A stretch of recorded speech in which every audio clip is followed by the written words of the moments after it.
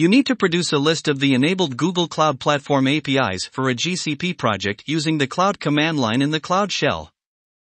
The project name is My Project. What should you do? A Run Cloud Projects list to get the project ID, and then Run Cloud Services list project ID.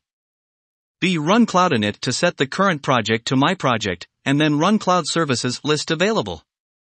C. Run Cloud Info to view the account value, and then Run Cloud Services list account. D. Run Cloud Projects describe project ID to verify the project value, and then Run Cloud Services list available.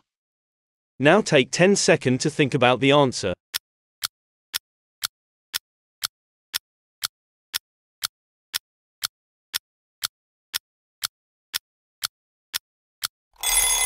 Correct answer is A.